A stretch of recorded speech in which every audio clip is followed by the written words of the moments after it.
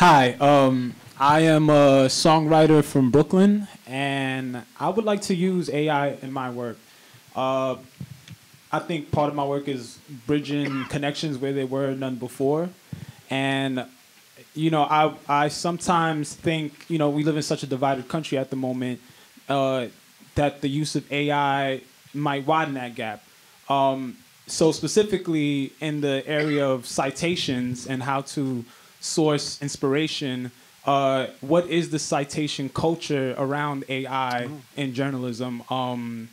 Do you say that you used AI, and do those people that coded the AI that you use also get cited in your writing? Because in my songwriting, I'm always looking for influence, inspiration, but there was like this fake Drake song that came out and everyone hated it because they found out that it was sung by an AI.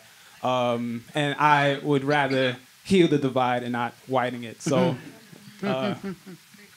interested. Yeah. So I would say the contour is very uneven right now. So when I was at the AP, where I hired our first automation editor, and I was there when they use automation to write all the earnings report, we make sure that is written that like this is generated by automated insights. Right. So that's sort of AP standards. And right now when I use sort of Midjourney and DALL-E for any kind of photo illustration, what I do is I include my prompt in the illustration as transparency. Like, this is my prompt to get this image.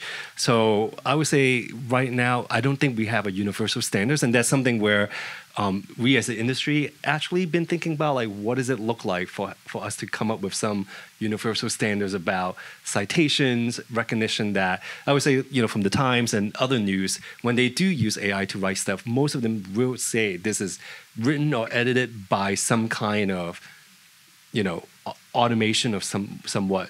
Photo captioning, that is still like, unclear. Any other thoughts on this? Just one thought, just since we see a lot of publishers and have been researching kind of not just what our SmartNews' policy should be, but also what other publishers are doing. It is uneven, but I think we're seeing people err on the side of disclosure, some kind of transparency. The things that we're developing and testing, absolutely the policy is that we will disclose and label as much as possible for transparency. So specifically for you, I would encourage that, but it's totally up to you, obviously.